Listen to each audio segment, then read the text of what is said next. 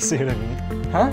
Like how are we supposed to start? No, I got this. Hello and welcome to our presentation that me and Gabe prepared about our torsion balance that we built with the help of our friend Graham. A torsion balance is the instrument used to measure the universal gravitational constant by Henry Cavendish. We wanted to recreate this experiment as a supplement to our Physics 20 curriculum. We thought it would be interesting, and we got some interesting results. So, a torsion balance, it's a really simple device actually at its core. It's essentially a bar suspended by a wire. And what we did, well, the original design of the experiment was it had two small masses at the end of this bar, suspended in the middle by a wire. At like opposite ends of those two small masses, like sort of clockwise, about maybe 5 inches away from the small masses, are large masses. Gravity is the force of attraction between any objects with mass. Normally, we don't notice this force because it's really small. We can only notice it between objects like Earth, which is massive, or sometimes tides with the moon. Anything else is really never a factor in everyday life. So what a torsion balance does is it measures this very, very, very tiny force of attraction, and it scales it up to a measurable amount that we can measure. He did it in 1797. He had in his garden shed, I believe it was about baseball-sized lumps of lead at two ends of a rod suspended by a thin wire. I believe it was a quartz thread. And then about 9 inches away from those baseball-sized pieces of lead were two 12-inch diameter, 458-pound lead masses. Now, these are really heavy masses, and the force of gravity between them is still really, really minuscule. So he had a little peephole that he could look into his garden shed, and he could measure this very tiny deflection that this force of attraction would produce. You can see the wire suspending the beam here and the beam oscillating as the forces around it kind of even out, and it'll approach a single point called the equilibrium point. That equilibrium point is going to shift depending on what forces are present. So why did Henry Cavendish have a peephole in his shed instead of just walking into the shed and looking at things? The reason he didn't enter his garden shed is because this device is extremely sensitive to any perturbations. Even opening a window or opening a door to walk in would produce air currents that would totally jiggle the rod about and would really ruin all of his measurements. So here's our experimental setup. We set it up in a detached garage. This is good because there aren't any air currents caused by air conditioning or heating. So here on the right side of the screen is the ladder that is supporting the rod with the two small masses at the end of it.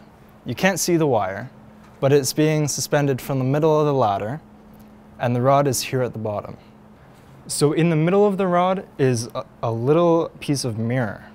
This is important because we can shoot a laser at the mirror on the rod, and when the rod turns, this moves the dot across a background that we can set up. If we know the distance that the dot moves and the distance between the board and the mirror, we can use trigonometry to find out by how much this rod turned. Here you can see the dot oscillating back and forth. You'll see the amplitude getting larger before slowly coming towards a single point. This is expected behavior, as if there are no forces acting on the beam, it should just tend towards a single point without moving wildly. While the behavior of the torsion balance was normal and expected when the large masses weren't present, the second we started adding those two steel bricks, we saw behavior that we couldn't fully explain. You can see here the dot getting further and further away.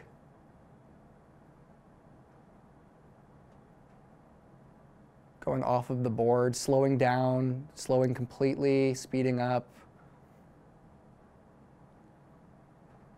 This is not what we'd expect from this test. So you only observed that wild oscillation when you had the masses there, right? That's correct, yeah. Okay. Were there other variables that you needed to control when you were setting up your experiment? When we walk into the room, we introduce air currents that we'd have to let settle down. That's a variable. Okay, yeah. So there are other variables we had to control when we were setting up the experiment. Every time we walked in, we introduced new air currents into the room. So in order to let those kind of calm down, we had to wait usually around 45 minutes for it to start getting good results. Yeah, that would be the biggest one, I think, was our entering and exiting of the room. We also played with different distances between the large and small masses to see if that would yield different effects, but we could not find a place where unexpected behavior like this didn't happen.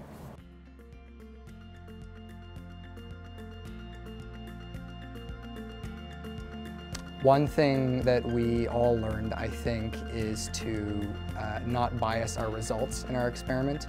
We were all very, very excited to find a value for the universal gravitational constant, and that meant that we sometimes saw results that weren't actually there. We kind of stretched things in favor of us, and that is a huge no in science. We learned that we're not immune to it, and it's something that I am definitely going to be looking out for in the future when doing something like this. Do you think you would have been able to communicate your learning in this project as effectively on like a paper and pencil exam as you have through conversations that we've had? No, I don't think that we would have been able to communicate what we've done in this experiment as well on a paper and pencil. There are nuances in the way that you present something that are just impossible on paper and pen. There's a lot that can be brought to the table by physically talking about something, and I'm glad that we had the opportunity to do so. I think the most important part about doing an oral presentation like this is not whether or not you flounder, but it's how you react to unexpected questions and how you can pull thoughts out of nowhere almost. And I think being able to do that really better than essays demonstrates a good understanding of the subject.